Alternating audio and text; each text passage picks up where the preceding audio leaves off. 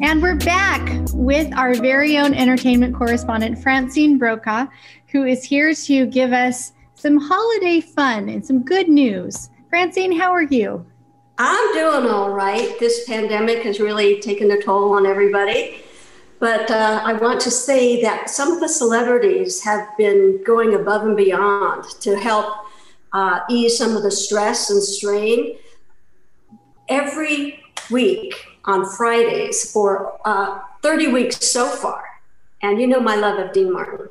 Yes. Dina Martin, his daughter, does a Facebook Live concert. And you don't have to have a Facebook account. You can just go on her website and watch it live or afterwards. She does about 30 to 40 minutes every week. She talks about her dad. She talks about her Uncle Frank Sinatra. She has stories from her past, and she does some wonderful songs. And she talks to the fans, and she gets them from all over the world, thousands every week, and 100 for 30 weeks so far. Wow. She's still going. So I think I give her credit for that. And I look forward to Fridays because that is just a bright spot in the week. What kind of music does she do? She does her old standards. She does a lot of her dad. She does a lot of Sinatra. She has several CDs or LPs out, and so she does songs from those. And every week she'll pick one of her fans or one of her friends who's having a birthday that week and sing happy birthday. And it's just like, when we're there, it's like a group. I mean, it's like a family. She knows a lot of our names now, and it's just so much fun. It really has been Friday fun for her, with her. Where do we find her? Well, dinamartin.com. And if you can go to Facebook Live, I guess you can do a search for Dina Martin Live concerts, and it'll take you to there. But they're also on YouTube after the fact. And I just love Fridays for that. And another celebrity who has been going above and beyond, and unfortunately he's over because there were 154 sonnets, 154 days. Sir Patrick Stewart has given a sonnet. So, and you know, such a fabulous actor. And listening to him orate these sonnets, it's like Shakespeare right there. I mean, he is so cool. I just listen to his sonnets. Pardon me? Is that also on Facebook? No, it's on. Well, I see it on Twitter. Okay. I don't know where else it is, but I'm sure. I'm sure there are other sites that hold it. Maybe YouTube. I'm not sure. But every week on Twitter, there's my thing pops up, and it's Sir Patrick Stewart sonnet number whatever, and he's gone. Shakespearean sonnets, correct? Yes, I did. Yeah, that's 154. Can you imagine?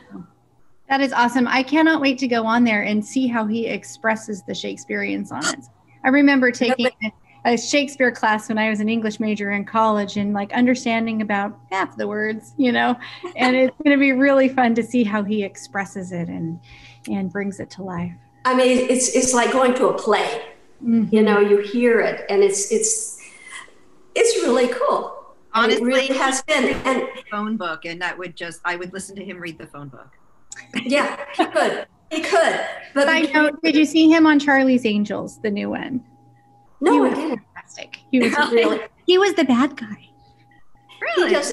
Everything he does is fabulous. He's so amazing. He is so amazing. But between his sonnets and Dina Martin's songs and stories of the Rat Pack and everything, it helps alleviate some of the stress that we've all been going through. Yeah, and I feel like alleviating stress is something that we're all leaning more and more towards. Like, we really want to just we all want to get back to normal, but we know that we can't yet. And so, yes.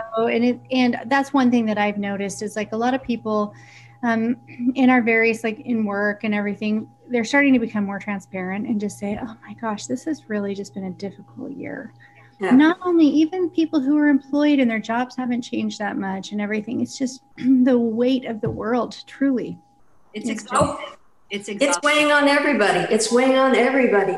And, you know, we are so conscious now of germs and bacteria and all that, Raycop is a wonderful, wonderful company. And I have several of their sanitizing products. While we're filming, I'll let you know a secret. We're filming right now.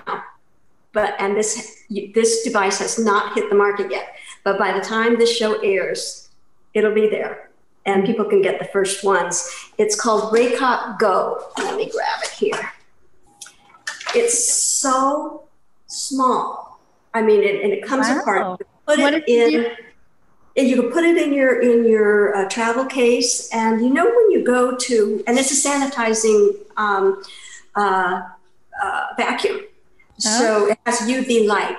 When you go to hotels, and I had the opportunity, unfortunately, to go to a hotel recently, and they said that the sheets are sanitized and the remote was sanitized, but there's a couch in there that's not sanitized. And I have always thought, you know, who's been doing what on this couch? In normal times, I have that thought. Yeah, totally. This is such a small thing, and it will give you, you just, use it like a little wand, like a little vacuum. What a good idea. And you can rest at ease knowing that the germs and the bacteria, and also the allergens. That's a big one for me, is the allergens. That's interesting. Yeah, I guess that's the funny part is when you used to think, what are people doing here? Now you're thinking, geez, did anybody sneeze here? It's so funny. That's so true. It's one of my favorite memes one of my friends sent me, and it showed a picture of a birthday cake, and it said, remember when we used to all sit around and blow on each other's cake and then give it to you for your birthday? That was awesome. You think about it and you're like, that's disgusting. Realize how disgusting some of those things. You don't think about it until like now. I don't know if I can ever have a birthday cake again with a candle, you know? So we don't even light the candles anymore. We put them in and we sing, but we don't light candles. Just get a fan and blow them. Yeah, or there and then take them out. Nobody wants to spit on their cake and then give it to them. No. Yeah, that's one tradition that may not last after COVID. Right. Yeah. Well, speaking of holidays, this is the holiday season, and we always look forward to the Hallmark countdown to Christmas. Yes. Hallmark holidays are really big this year, and I know a lot of the new movies that are coming out, the brand new holiday movies and the old ones that we all love. But they've gone a little bit above and beyond right now with a new wine, Hallmark Channel wine. I love them even more. I totally love them even more. That is fantastic. None of us have been drinking enough during this pandemic. That's true. Jingle is a Cabernet Sauvignon. Joy is a Sauvignon Blanc. And they're available to order on hallmarkchannelwines.com. You can order one. You can order as many of you as you want of a specific one, or combinations, or whatever. They make fabulous gifts, especially for people who want to go and watch their Hallmark Channel movies and just cozy up in the evening with Christmas movies and get in the spirit. I love that as the holidays are approaching. So, last Christmas with a girlfriend, I got a pair of socks that said, "Leave me alone, I'm watching Hallmark movies." I think if I add the wine to it, people will really take me more seriously. Well, yeah, you need the wine, and I mean, come on, Jingle and Joy. What names? So great. They are just, they're fun, and they add a little bit of extra. I mean, this is a weird year. This is a very strange year all around. Yeah. And whatever anybody can do to help make it more fun and light And I mean, we're all bogged down in all this crap all the time.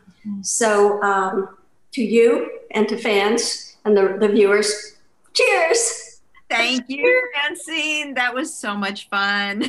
That was, and now I'm so excited to go watch Hallmark movies and go, escape in them. And there's always a happy ending, and that's really and the towns are always beautiful, and I always want to take my yes. tour there and spend the holidays there myself. So, well, yeah, Hallmark always leaves you feeling good.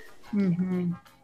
There's no question at the end. You always feel like you're satisfied, mm-hmm. and that's the mark of a really cool, a nice way to end a movie or an evening. And a great way to end 2020, right? Hallmark movies where it's a happy ending. So it's kind of how we feel whenever you're on the show. You always bring us happy, fun news.